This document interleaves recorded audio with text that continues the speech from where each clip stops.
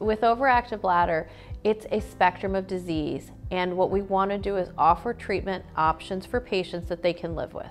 Okay, so we'll initially start with conservative treatment. So we'll look at what people are drinking, when they're drinking, and I'll often have people keep something called a bladder diary so that they know when they're going. People are sometimes very sensitive to different foods and drink, so we can eliminate those.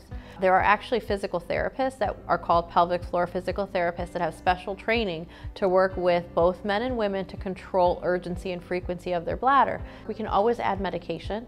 There's 7 different drugs out there that can help with overactivity. And if those things don't work, we can move on to procedural things.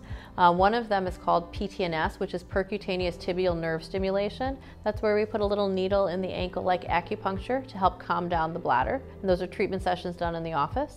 There's Botox for the bladder, where we can actually inject the bladder with Botox. And if those things don't work, we can always add an implantable device that's used to help calm down the bladder, and it works through the nervous system in the lower back to help calm the bladder down.